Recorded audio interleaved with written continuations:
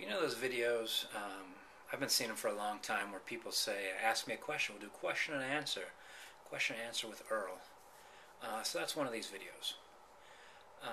Schmumpkin brought it to my attention that I hadn't done one. He did one, and I said, I've never done one of those. I always kind of wondered about it. And he says, you should do it.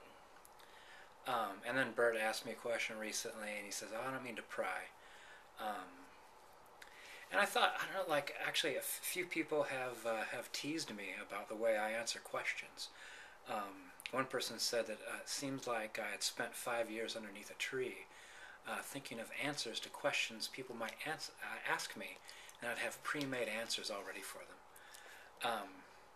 So, I imagine that could be kind of amusing or kind of frustrating if you actually wanted to know something. So I thought I'd try to relax my question barrier and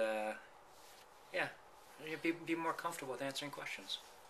So let's do it. You have one for me, I'll have one for you.